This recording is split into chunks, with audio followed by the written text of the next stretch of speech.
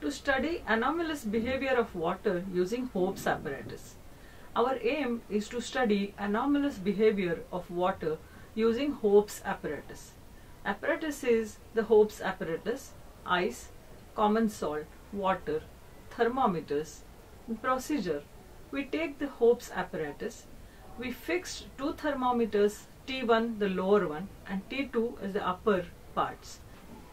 We filled outer container with the freezing mixture of ice and salt. We filled water in the inner cylinder. Use cold water 10 to 12 degrees centigrade temperature in the inner cylinder. Slowly the temperature in the lower thermometer starts going down. Then temperature in the upper thermometer also starts going down.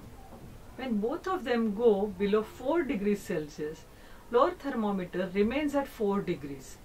But reading in upper thermometer goes on reducing from 4, 3, 2, 1 and 0 degrees Celsius. Upper surface gets a layer of thin ice because of the anomalous behavior of water.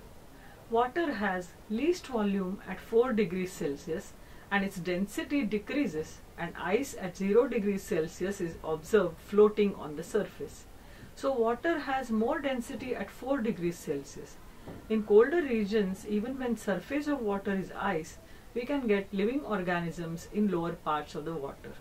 This behavior of water from 4 degrees Celsius to 0 degrees Celsius is known as anomalous behavior of water.